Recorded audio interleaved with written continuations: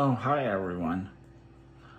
I am putting on my sunscreen because it doesn't matter if you're on a road trip and driving, you can get sunburn.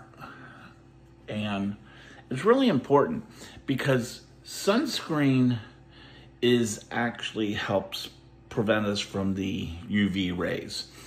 And especially the UVA and the UVB rays are very dangerous to our skin. What can happen is they actually destroy the DNA in our skin. And when that happens, it promotes abnormal skin cell. And those abnormal skin cells can turn into cancer. So it's important to use sunscreen. And remember to always get the areas like the top of your ears, your nose, and the top of your feet, and the top of your legs if you're sitting, like if you're doing yard work, riding a lawnmower or something like that.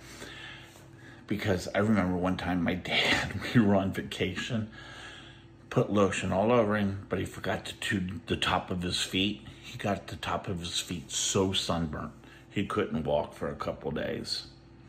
So, just thought maybe you needed Daddy's advice. Okay. Well, you're all ready for the day like me. Have a good one. Remember, leave any comments. Tell your friends about me. And love, peace, and respect. Bye.